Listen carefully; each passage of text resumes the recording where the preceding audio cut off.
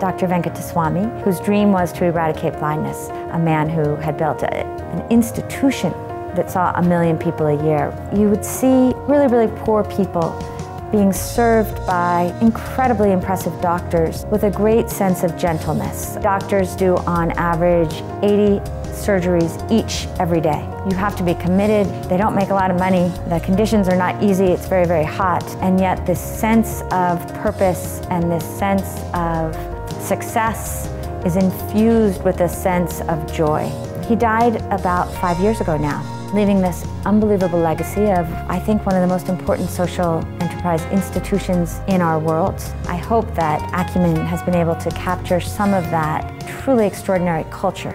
See, when I started the eye camps in 1961, the government wanted us to reach the villages. The leaders in the community also saw this one and they were thrilled. They said, we will come and help you also. So it became a sort of people's movement. Supposing I am able to produce eye care techniques, methods and all those things the same way and make it available in every corner of the world, the problem of blindness is gone. And I don't insist upon that man must pay me before I do anything for him. I said, give the sight man, let him give whatever he can give. So priority is for human welfare. I used to sit with the ordinary village man because I am from a village.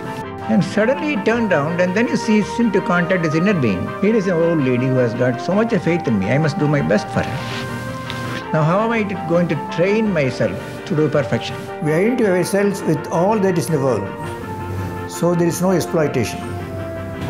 It is ourselves we are helping. It is ourselves we are healing.